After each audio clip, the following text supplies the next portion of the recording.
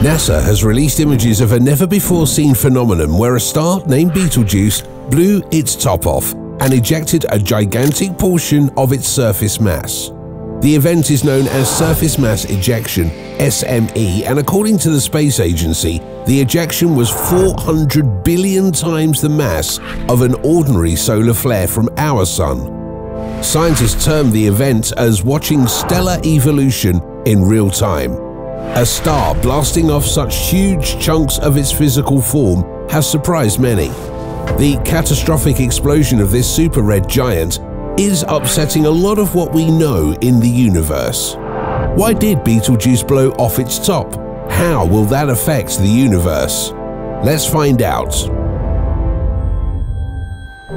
Constellations are made up of many stars and are arranged in accordance with mythology and legends. They are still used for navigation today. One such star is Betelgeuse, which is among the largest and brightest stars in our night sky. The brilliant ruby-red glittering star known as Betelgeuse is located in the upper right shoulder of the winter constellation Orion the Hunter. When viewed attentively though, astronomers recognize it as a seething monster with a 400-day-long heartbeat of regular pulsations. Because of its dismal orange-red color, Betelgeuse is easily identified. It's ideal for convincing doubters that stars do, in fact, have different colors. It is also known as Alpha Orionis, and it is the second brightest star in the constellation after the blue supergiant Rigel. Betelgeuse is an intriguing object for star studies and observations due to its variable nature as well as its odd name. Frequently, stars with the name Alpha are the brightest stars in their constellations. Even though Rigel, Orion's other bright star, is brighter, Betelgeuse is Alpha Orionis. Due to its name, brightness, size, and reddish hue, it is also one of the most well-known stars. It's noteworthy to note that this star served as the model for both the character and the movie Betelgeuse. Betelgeuse is the seventh brightest star that can be seen from most of North America, Europe, and Canada, and it is the 10th brightest star overall in the sky. Earth is relatively close to Betelgeuse. Astronomers are unable to pinpoint Betelgeuse's exact distance from Earth, although they believe it to be between 430 and 724 light-years away.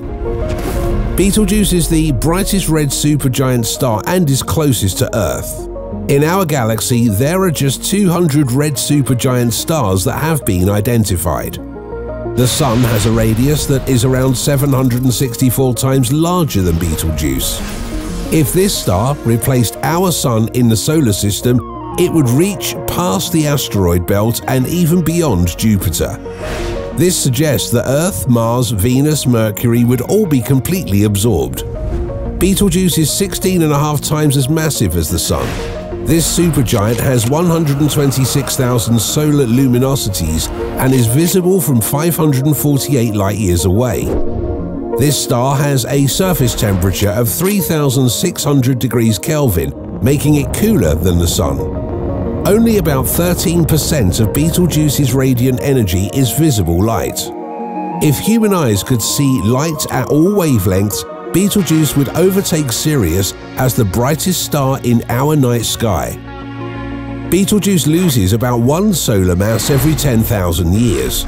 The red star is surrounded by a nebula because this material is being ejected unevenly from the star in all directions.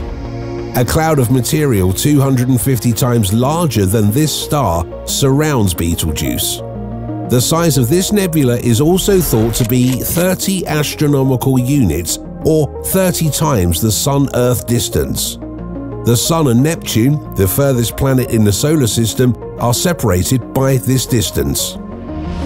Our solar system's Sun regularly ejects mass into space, which is known as solar flares.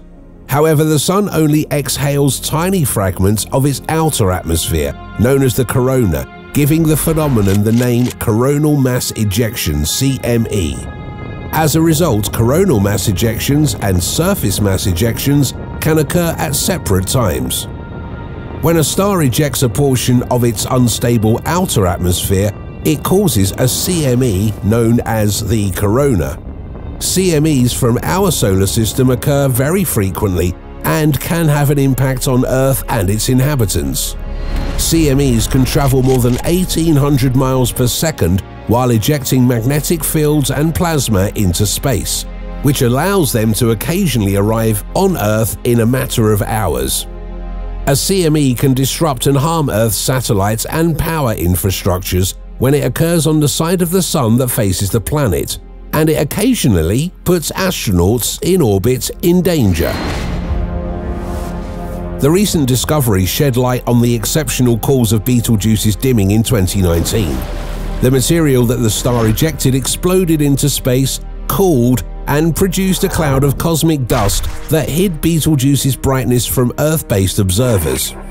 Additionally, Betelgeuse's renownedly steady pulsing pattern has been altered. The CME on Betelgeuse is unusual because it released 400 billion times more mass than a typical CME, which caused the star to tremble like a dish of gelatin dessert, according to NASA news release. According to Andrea Dupree, an astronomer at the Center for Astrophysics, the star's internal convection cells may be in disorder, while the photosphere, which is what we perceive as the star's surface, struggles to reconstruct itself. Astronomers have been tracking the star's constant pattern for the past 200 years, yet it no longer exists. All red giants, including Betelgeuse, are perishing, and being able to observe this process will allow researchers to learn a lot about the evolution of stars. The majority of stars in the cosmos are powered by nuclear fusion, which eventually burns out and causes a star to undergo a series of intriguing stellar changes before it finally perishes. When a star is born, it is made of hydrogen, which under the force of gravity fuses together in the star's core to create helium in a nuclear explosion. A lot of heat and light energy is typically released during the fusion process. This energy travels to the star's surface and is released as a photon into space. As the star ages, its primary fuel, hydrogen, runs out, and helium starts to combine with carbon to form carbon. After the helium is used up, neon will eventually combine with carbon to form iron. When this happens, the fusion of neon with iron absorbs the energy instead of releasing it. Because there is nothing to oppose the star's very powerful gravity, when iron begins to fuse, the star collapses in on itself, giving rise to a supernova explosion. A supernova, one of nature's most powerful forces, can generate more energy than 10 billion suns. Stars change hue during the course of their existence, from the youngest, hottest blue forms to the older, cooler red varieties, depending on what stage of their stellar evolution they have reached. The Greek scientist Ptolemy 90 to 168 AD strangely referred to Betelgeuse's color as having a ruddiness. Yet 3 centuries earlier, Chinese astronomers had characterized the star as having a yellow appearance, possibly implying that Betelgeuse was formerly a yellow supergiant. Larger stars frequently burn through their hydrogen faster and die off sooner. Despite being only roughly 10 million years old, Betelgeuse is certainly nearing the end of its lifespan. Our Sun, on the other hand, is still in its prime at approximately 5 billion years old. Furthermore, because Betelgeuse is nearing the end of its life, it's possible that a supernova will occur soon. Betelgeuse undergoes 2 dimming and brightening cycles, the second of which occurs approximately every 5 years and lasts approximately 100 days. The star's outer shell is thought to expand and contract during this cycle, changing the star's circumference and average temperature in accordance with each step of the cycle. Astronomers may gain a better understanding of how red stars lose mass in their last days before exploding in a bright supernova from Betelgeuse's explosion. As Dupree notes, we've never before seen a huge mass ejection on the surface of a star. We are left with something going on that we don't completely understand. It's a totally new phenomenon that we can observe directly and resolve surface details with Hubble. We're watching stellar evolution in real time. but it's unclear whether this development portends Betelgeuse's impending supernova explosion. Because the results are so unusual, NASA issues a warning that Betelgeuse may not have reached the end of its life. Even if it is, cosmic time is long, and red supergiants die quickly by comparison. According to NASA, Betelgeuse will explode in the next 100,000 years. Betelgeuse has been the focus of intense study since the 1st century BCE. More recently, a scientist by the name of Serafina Nance and her team sought to ascertain the potential timing of the supernova explosions of red supergiants like Betelgeuse.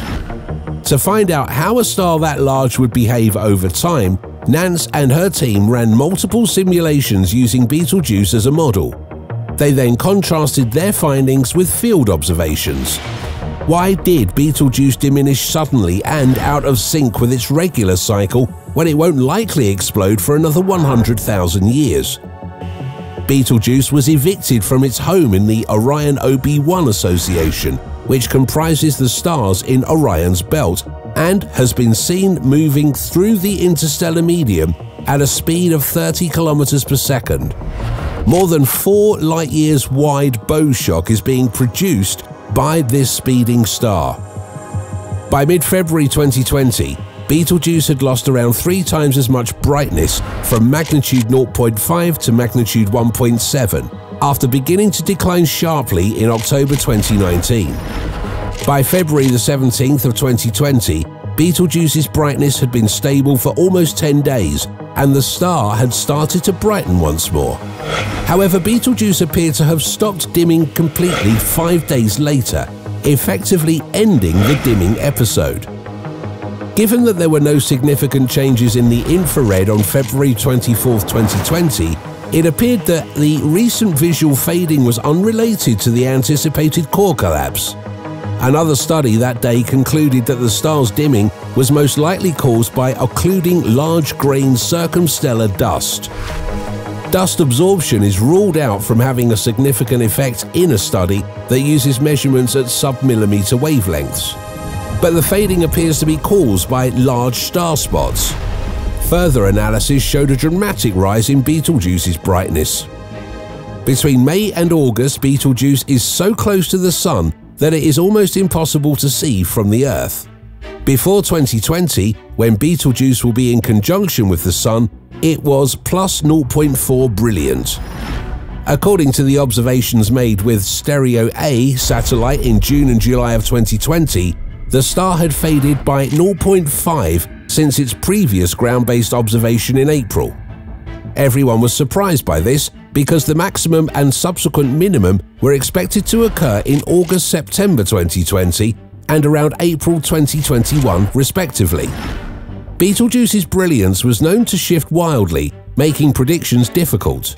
The fading seems to indicate that a second dimming event may occur much sooner than expected. The finding of a second dust cloud coming from Betelgeuse, which was linked to a recent considerable dimming of the star's light, was revealed by astronomers on August 30, 2020. In June 2020, it was suggested that a cool patch on its photosphere might be the cause of the dust, and in August, a second independent investigation confirmed the initial hypotheses. The dust is thought to have been created by the gas that the star expelled cooling. According to studies done in 2022 using the Hubble Space Telescope, occluding dust may have been created by a surface mass ejection. The material was ejected from this star's surface millions of kilometers away, where it cooled, compacted, and formed the star's fading dust. The broken photosphere, which was roughly several times as heavy as our Moon, went off into space, cooled, and created a dust cloud that covered the star from the perspective of watchers on Earth. The fading, which began in late 2019 and continued for a few months, was plainly discernible even by backyard observers who observed the star's brightness change. Even more remarkable, the 400-day pulsation rate of the supergiant has vanished.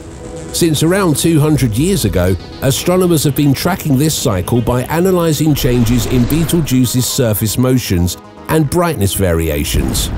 Its disturbance reveals the extent of the blast. Astronomers have now developed a potential theory to account for the disruption. The star is also slowly but surely rebuilding strength, and the photosphere is regenerating. The star's normal cycle is being thrown off, and the interior is vibrating like a bell that has been slammed. A massive stellar surface mass ejection has never before been observed. There is still something going on that we don't fully comprehend. We may directly observe this brand new phenomenon and use Hubble to discern surface features. Real-time observation of the development of stars. What time will it occur? Probably not in our lifetimes, but in fact, no one really knows. It could be tomorrow or a million years from now. Will Earth be destroyed by the Betelgeuse supernova? No. The explosion of Betelgeuse won't affect or partially end life on Earth because it will occur too distant from the planet. Astronomers estimate that for a supernova to be dangerous to humans, we would need to be 50 light-years distant from it. Also, Betelgeuse is over 10 times farther away, as we well know. Instead, everybody on Earth at the same time will be treated to an extraordinarily breathtaking view of a very, very bright star in the night sky. Finally, because of Betelgeuse's vicinity, astronomers will be able to study the star when it undergoes a supernova. Betelgeuse is not now visible in the night sky, so don't go looking for it there. Even if it went supernova right now, we wouldn't see much of it, except it is in the midday sky during August. Betelgeuse might have already gone supernova over 529 years ago, and we haven't yet seen its light. Scientists are excited about the chance to view Betelgeuse's epic eruption and recuperation in the interim. The James Webb Space Telescope of NASA may be able to track the ejected Betelgeuse material as it travels across space, while the Hubble telescope continues to study the star. Thanks for watching another episode of Voyager. While you're still here, make sure to click the video on your screen for more mind-blowing videos about space.